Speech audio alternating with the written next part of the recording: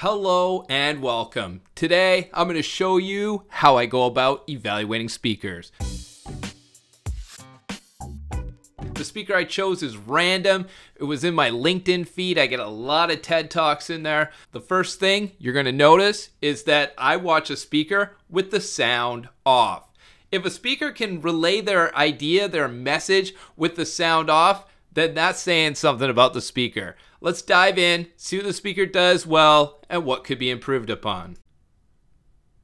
All right. So we're looking pretty casual. That's a good thing. Two hands together, a lot of one hand talking as well, but we want to be working with two hands together. Good eyebrows, good eyebrow raise, good gesturing with the eyebrows. You want to be big. Look at the size of the audience. It's a big audience. If you want to get the people in the back of the room, you have to raise your eyebrows. There we go, two hand talking. Oh, the authoritarian pose. Check it out. Oh, that's good. It shows confidence. It commands attention. Nice eyebrows raised. We're breaking the pose here, holding it for a long time.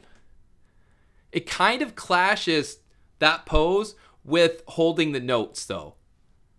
I'd see one hand here. We want to be using two hands, if at all possible. Two hands.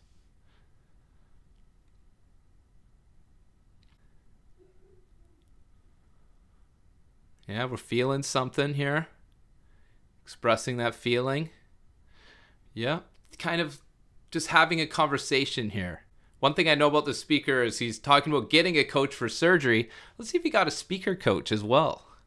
Yeah, those cue cards are really, they're okay, but they're not going to cut it. You have a slide. If you're using your slides, here we go, we're doing some explanations. When you have a slide, that's how you follow when you're speaking.